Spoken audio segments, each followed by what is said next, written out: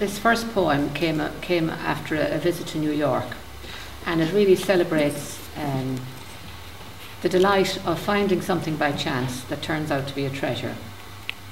And the poem is called Serendipity.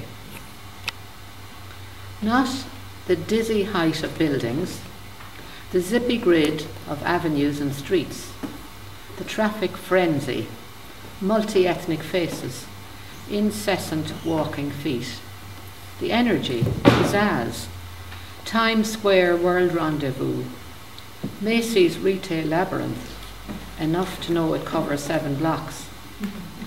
Not all the pageantry of Central Park or Broadway glitz.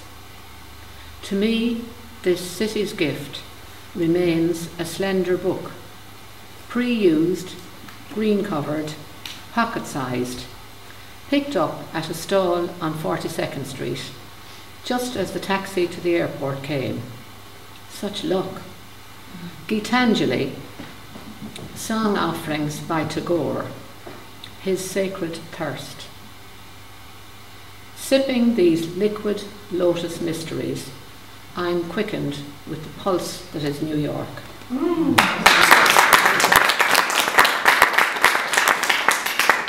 The last time I read that poem, someone said, what was the book like? So this is a little book. Good that you brought it. Yeah. Anyway.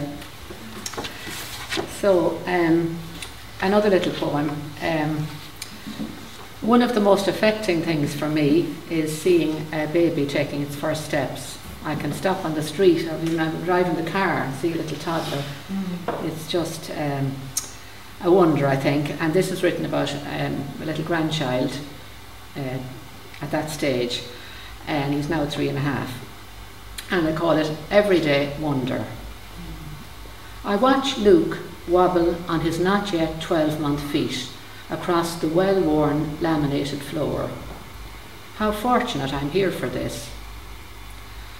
Distracted by things coming into view being just as quickly snatched, his brother Joseph's bugle, his sister's dangling tracksuit string, he totters on, arms raised like wings for balance. Heart-stoppingly, he almost runs to outstrip fear.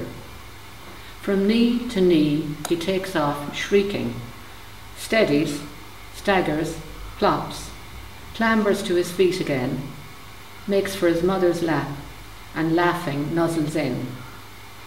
Feeling the tug, she cuddles him, resettles him on track. Kissing his curls, his father turns him, steers him past the point of no return.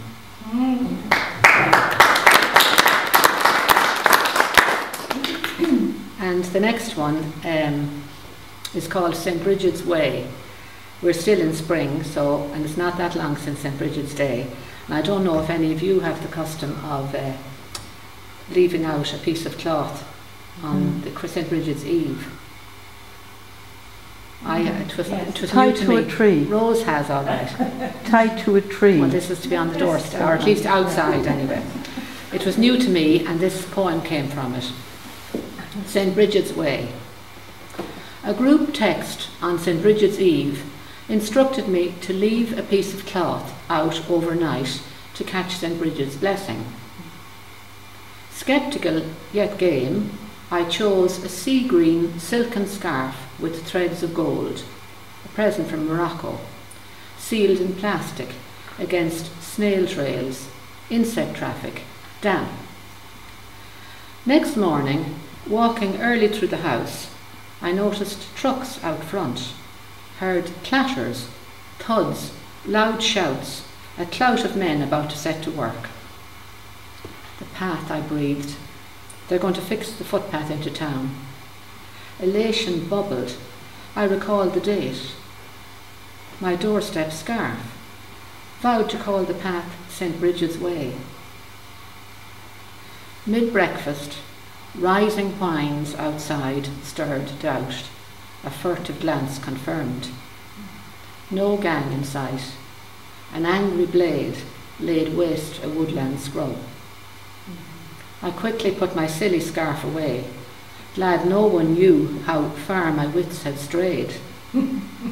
This mind that gallops wildly at a nod lacks Bridget's grit in seizing fields for God.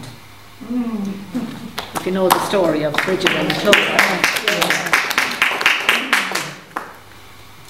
And the next one is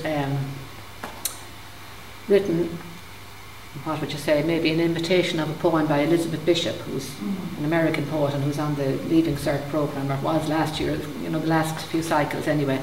And she's written a poem called One Art. And it really appealed to me, and somehow it was chiming in my head to kind of write something similar. So this is what I wrote. And she called hers One Art, and I call this one Take Heart. You get quite used to loss. In fact, things slip away so stealthily you hardly notice their departure. Practice making do with less. Diminished strength, gapped memory. Don't obsess or rave about your fading looks.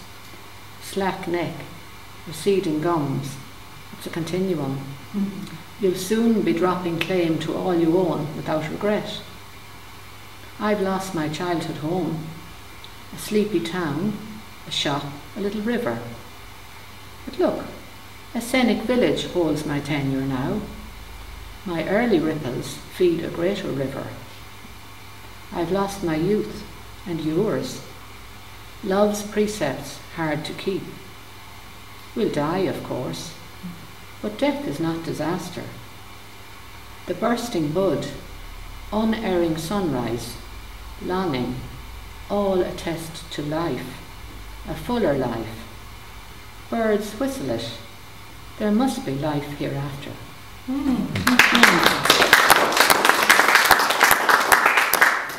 Thank you.